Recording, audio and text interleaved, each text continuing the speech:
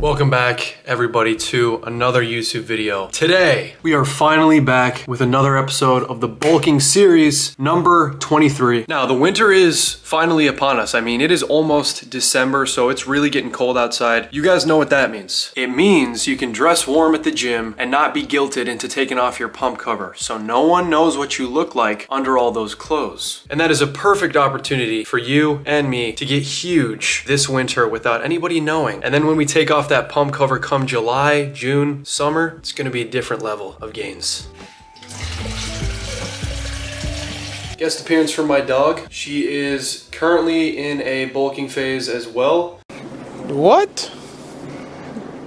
Bro, what are you talking about, man? I've got her eating 3 bowls of kibble a day, but she doesn't always get the meals in, so we gotta work a little bit harder. Yeah, get her on a program. Isn't that right, Bob? So I just kind of developed a headache. I realized I haven't had any water today, so I'm gonna work on hydrating before we head over to the gym later on in the video. I think I'm definitely gonna eat some food as well. I wanna have like a nice meal in my stomach before we go hit the weights, so drink up. All right, now, it looks like I have orange juice, but I have no frozen mango for my daily smoothie. You guys already know, if you've subscribed for a while, that daily smoothies are essential. So I'm probably gonna go pick up some mango and then some other quick items at the grocery store. All right, let's grab some food. A few minutes later. All right, guys, here at the grocery store, I'm gonna show you guys a couple key items I like to pick up when I'm on a bulk. Just small stuff, nothing major, but things for you guys to keep in mind when you go to the store yourself. Pasta, €3 pop, not bad. And the rice is like €1. Now, next up, I like to get a protein. I usually go for beef. This one here has 15% fat, so I like a little bit of a fattier beef, so that's what I go for. I also like chicken, so I'll get some of that. Sometimes I get sick of eating the same protein every day, so I like to alternate between chicken, beef. Sometimes I'll even do salmon, but just keep it interesting. Got the mango that I came for. Also just gonna grab a little snack food, easy for cheap calories. All right, guys, got everything we needed. Let's head back. All right, so we're back. First things first, gonna make my smoothie. All right, we got our protein cooked up, shaker.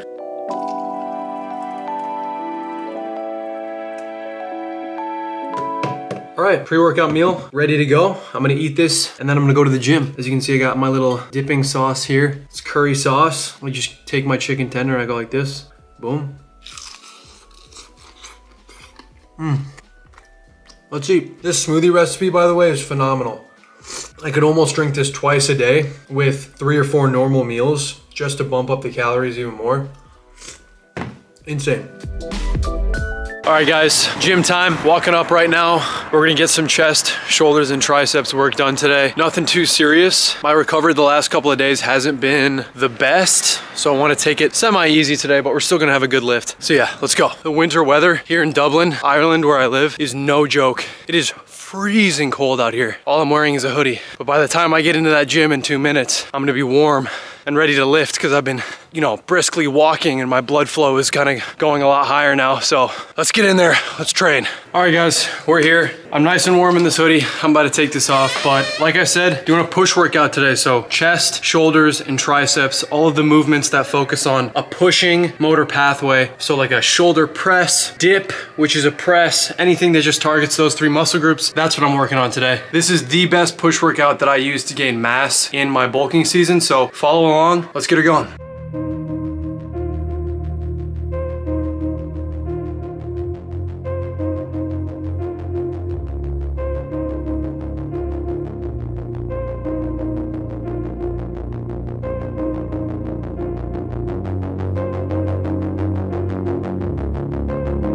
Best thing you guys can do to reduce your risk of injury, because you do not want to get injured, trust me, it will set you back months. Best thing you can do is to get really, really warm. I mean, almost sweating before you start every single workout. That's gonna lubricate your joints, increase blood flow to your extremities, so that way when you're doing your heavy sets, you're gonna be much more capable of withstanding high levels of force. You're not gonna snap something, pop something, tear something, break something. It's gonna be worth it in the long run. I know it's a pain in the ass before you start your lifts every single time, but it's so worth it.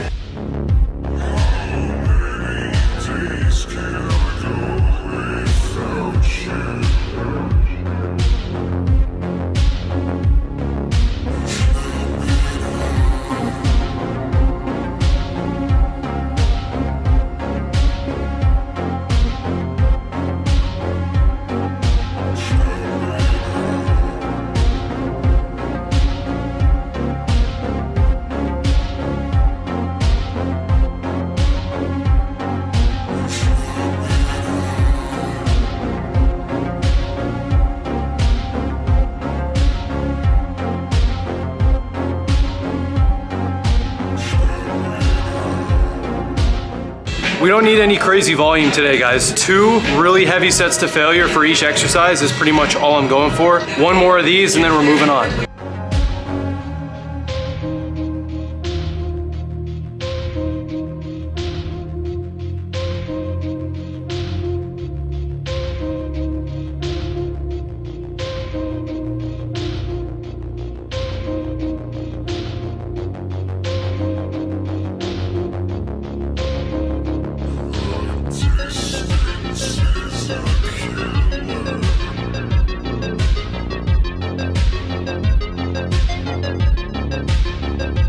All right guys, so finished up on shoulder press. Next exercise, I'm gonna do our weighted dips. These are absolutely insane for building up the chest, shoulders, and triceps all at the same time. It's basically like one of my favorite movements to do as a compound exercise, especially on a bulk, just because of how good of a mass builder it is. So I'm gonna put some weight on my waist, strap that on with like a belt, and I'm gonna do 2 really hard sets. But first, I gotta warm up.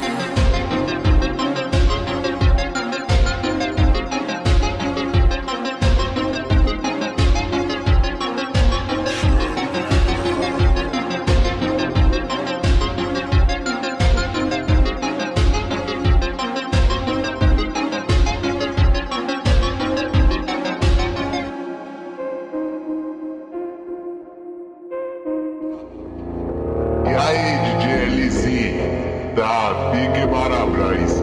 Melhor ninguém faz, tá ligado? Aí, o DJ Fabito, moleque é foda, o moleque é o brabo da putaria.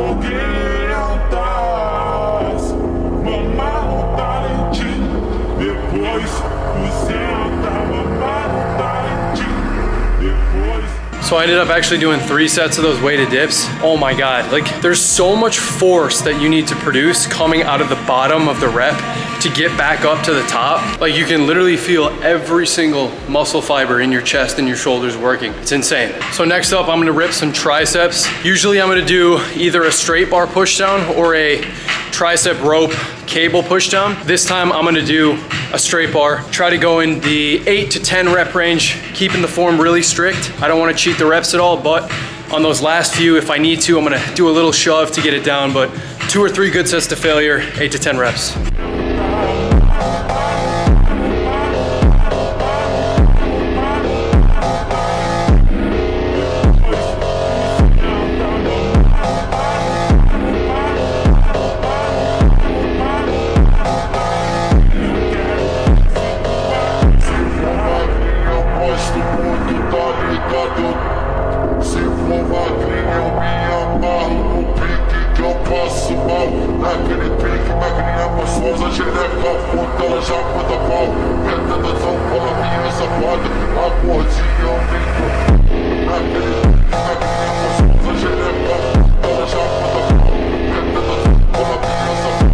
right, guys, workout done. Time to head back. Yeah, that was a really quick session. I mean, you don't need to be in the gym for more than 45 minutes to an hour. Sometimes it's nice to hang out there and just do a little bit of extra stuff and have fun. But on a day like today where I just wanted to get in, get out, get my sets done and my volume, 45 minutes.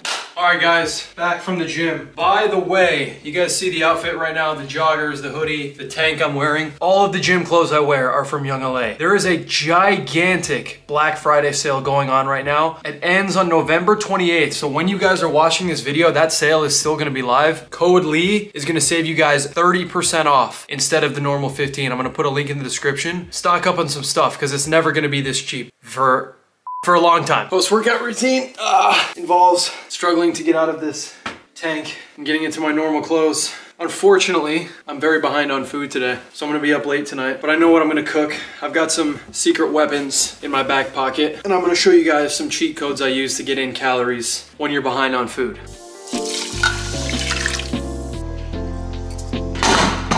So prepping up my post-workout meal, I got the usual beef and rice. Rice is gonna take about 20 minutes to cook, so I'm gonna get started on that already. 15% beef, you guys. If you look right there at the fat percentage, it's actually 18 grams per 100, which means this is 18% fat. Fat is not the enemy. You guys should not fear fat. So when it comes to things like beef, chicken, putting a little bit of extra fat in those proteins sometimes makes them a lot more palatable, way easier to eat. So I always opt for the higher fat options, especially when I'm trying to gain weight.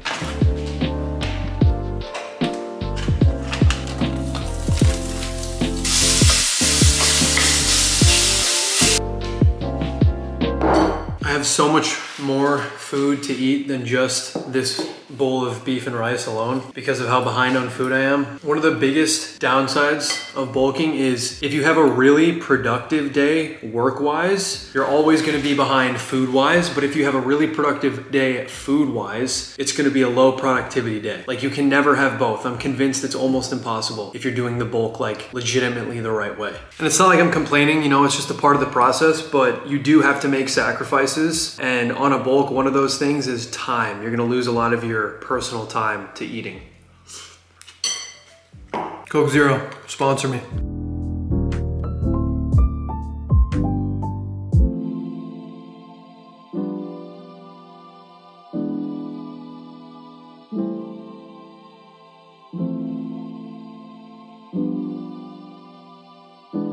An hour and a half later, I wish that this was the same clip, but it's not. We have another bowl of the exact same meal, hot sauce, honey, 250 grams of beef, and 125 grams of dry weight white rice. Let's take this down, and then after this, we have one more snack to eat. That's my cheat code. I'm gonna show you guys what that is. It's like the easiest 600 or 800 calories on the planet, but for now, I have to conquer this beast.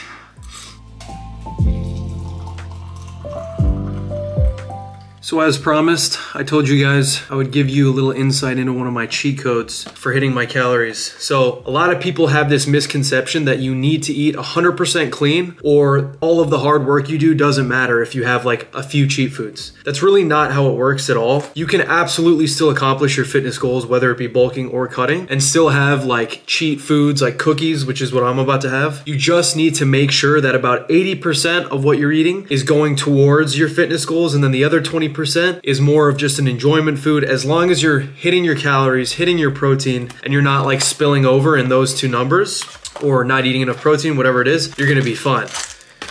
So right here I have some hot tea.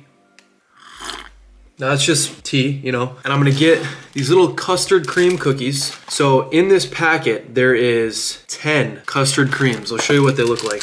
There's 10 of these bad boys. They have this little cream filling. 60 calories per cookie times 10 gives you 600 calories. What I do is I dip these in the tea to make them soft, and then I just eat them like that. That right there, 60 calories. That took me 5 seconds. At this point in my day, I've had 3 really big meals for 3,200 calories, but now with these are gonna put me at 3,800, which is gonna take me from maintenance calories to being in a surplus, which is gonna help me bulk up. So don't be afraid to have like a little cheat code snack in your back pocket if you're behind on food for the day, like I was.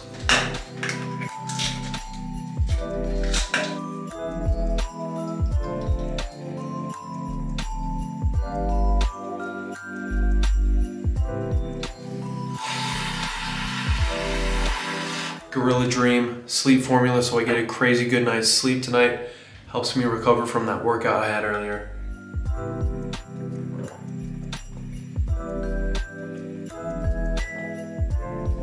A little gross, but chug it down quick.